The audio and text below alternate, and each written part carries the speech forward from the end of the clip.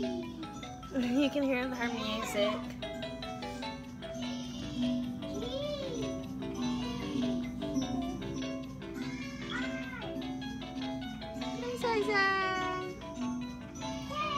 Hey, baby girl.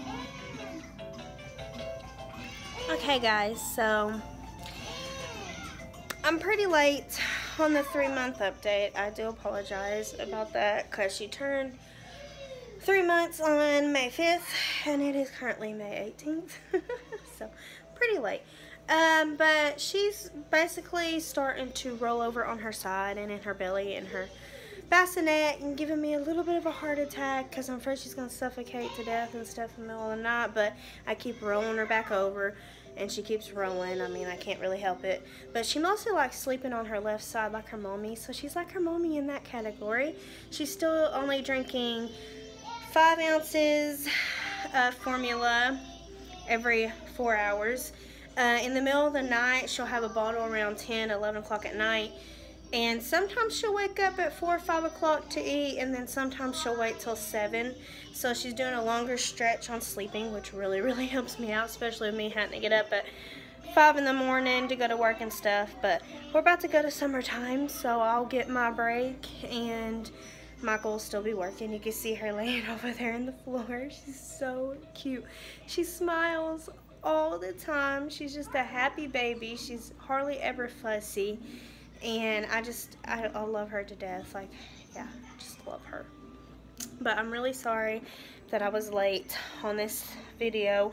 I don't know how much space I have on my phone because I have all kinds of pictures on here that I need to put on my other phone so I can have more space on this phone.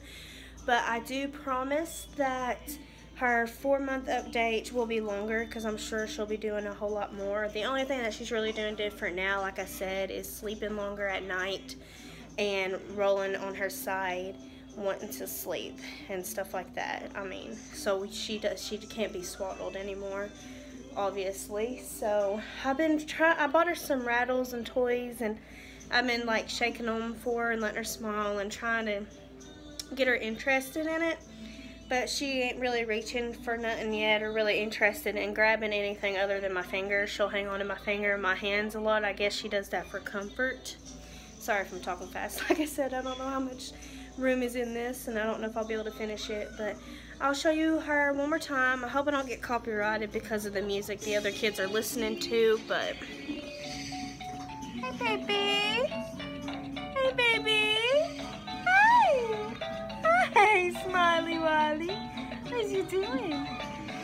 Oh, and she is losing a lot of hair on the top and kind of like the middle of the back of her head, and keeping her thick hair all around the back of her hairline.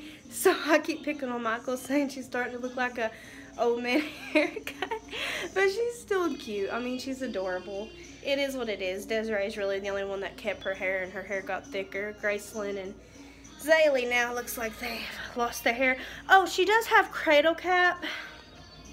Sorry, I had to move that thing. But she does have cradle cap, and the only other baby that had cradle cap was Jaden, my firstborn. So it's been a while since I had to deal with that because Desiree and Graceland didn't have it. But she gets it pretty bad, and I'm constantly putting baby oil on her head and brushing it with a comb to get rid of it. And then it'll come right back in like a day or two. So that's been a little bit frustrating because it makes me feel so bad for her because it makes their heads look so flaky and bad on the top, especially with her losing her hair on the top. But yeah, she don't have as much hair on the top as she did when she was born. It's still like all in the main back, like the back line of her head and stuff like that. But yeah, that is the little update. I hope you guys like it. As you know, Michael and Jaden do father and son videos, and I thought about doing mother and daughter videos, but I really don't know what I want to do yet with them. So leave a comment below if you know of anything